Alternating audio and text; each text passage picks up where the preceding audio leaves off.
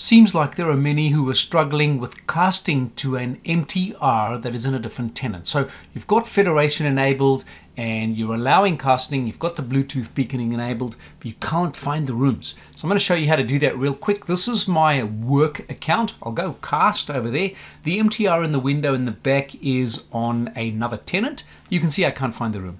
So how do you plug that real quick? Well, what I'm going to do is I'm going to look up the account name or the name of the meeting room. And like I said, it's in a different tenant.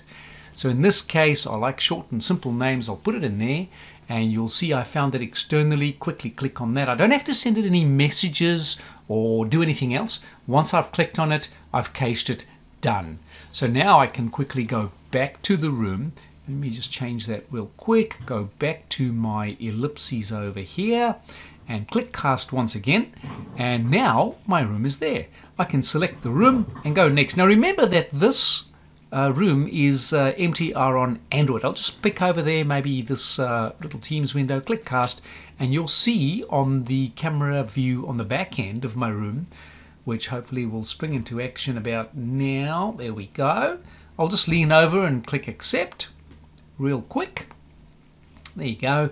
And you can see that my sharing or casting from my desktop client to MTR is working like a charm.